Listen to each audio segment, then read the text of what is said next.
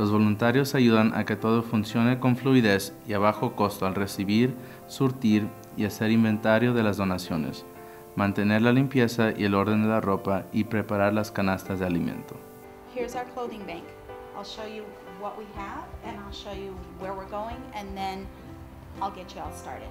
And if you could just hang them up here and we'll put them out on the racks where they belong. So this is clean, that's clean, and we've got a lot more that are clean in the back.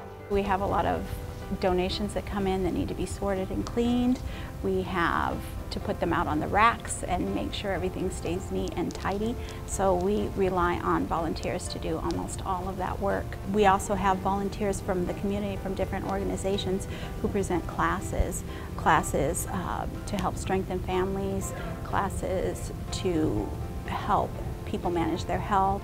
Voluntarios son esenciales a los centros de recursos familiares y los bancos de ropa y alimento.